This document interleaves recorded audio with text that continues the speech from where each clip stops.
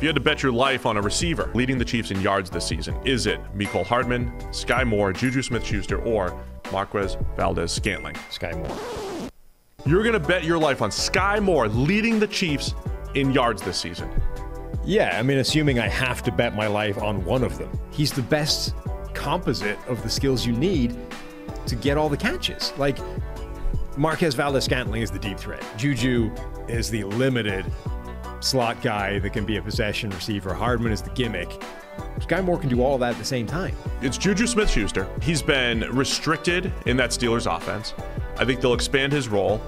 And Juju, he's pretty good at the catch point. He'll work a little bit from the slot, a little bit outside. I think Juju Smith-Schuster